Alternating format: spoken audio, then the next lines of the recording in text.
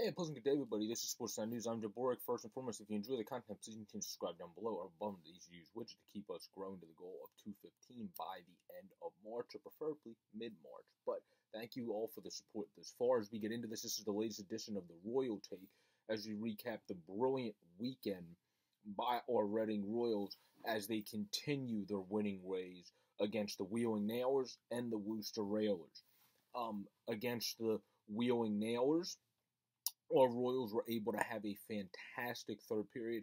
Kirk McDonald said in the postgame, it's like they kind of turned their brains off or fell asleep, is another way to say it, in the second period.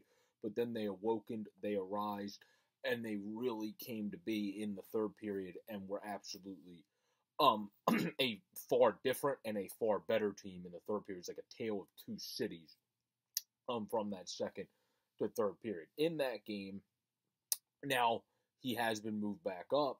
According to Kirk McDonald, he said he was going to be moved back up.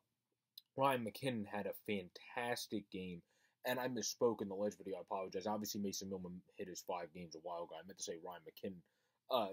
We wanted to see hit the game, so he was playoff eligible. Now he is for the Reading Royals, so that's fantastic to see. But he had 2 assists in this game on the first goal by Cressy and on the goal by Braden Lowe as well, where he was able to make a nice play to get it to Lowe, where Clays reacted and thought there should have been a call there, and there wasn't, so we were able to score. And then the nice goal that Jackson Cressy was able to score, that also Kenny Hausinger, who's doing fantastic.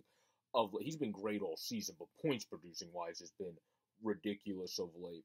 And that's fantastic to see. I called it as the one game I did color commentating as kind of the step-up player I see to be, and he has been that of late, and that's great to see.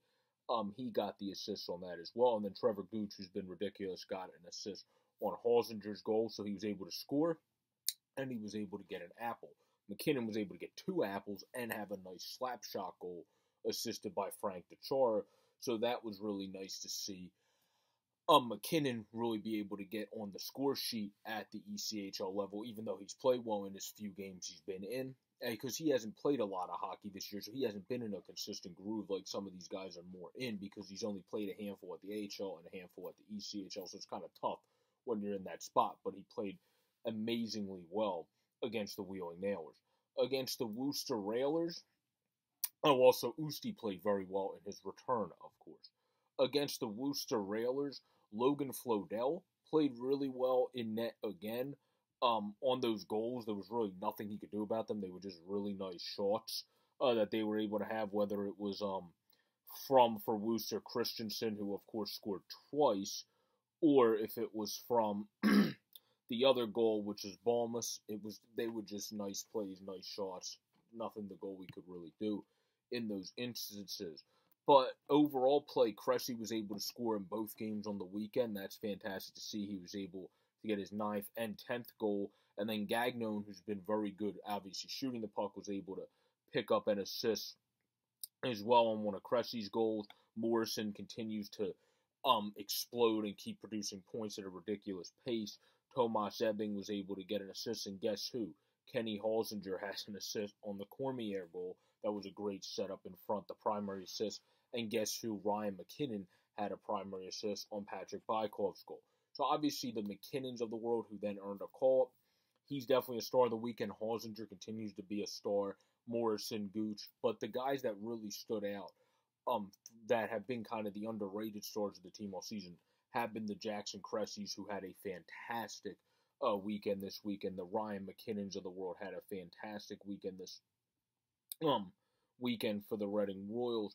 And then also, of course, even someone like Jared Brantz of the world. Look what he was able to do. Step up and fight Cam Hausinger in that game and had a good weekend overall. He was a +1 on Saturday, played pretty solid overall on the weekend, and has been a kind of under the radar, not talked about guy because of just how good the defense is, like Kirk McDonald said himself. So this team has so much of those under the radar stars. It's nice to just shout them out. Gagnon with the shot is somebody that's been that as well. Coop, somebody that's been that, just getting the hits on, blocking shots, being a guy that's always going to not be afraid to take the body or be able to take a 100-mile-per-hour shot to the leg because he's always a warrior out there. So they have all these great underrated stars on the team, plus the big stars of the Bykovs, of the Pritchards of the world, of the McNowies of the world. Flodell is a great goaltender.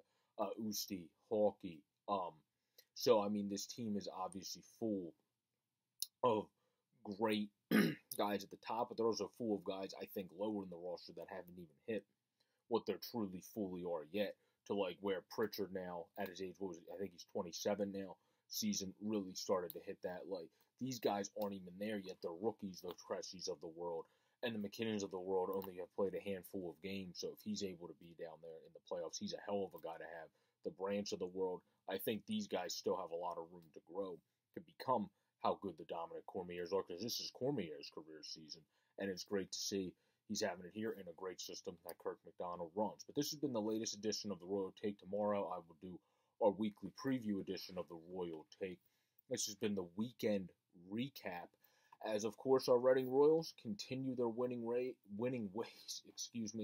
and continue the great successes. The next game is Wednesday against the Adirondack Thunder. Everybody have a great, safe, and pleasant day. Please continue to subscribe down below. Stay safe out there and enjoy the hockey this week, whatever levels you want.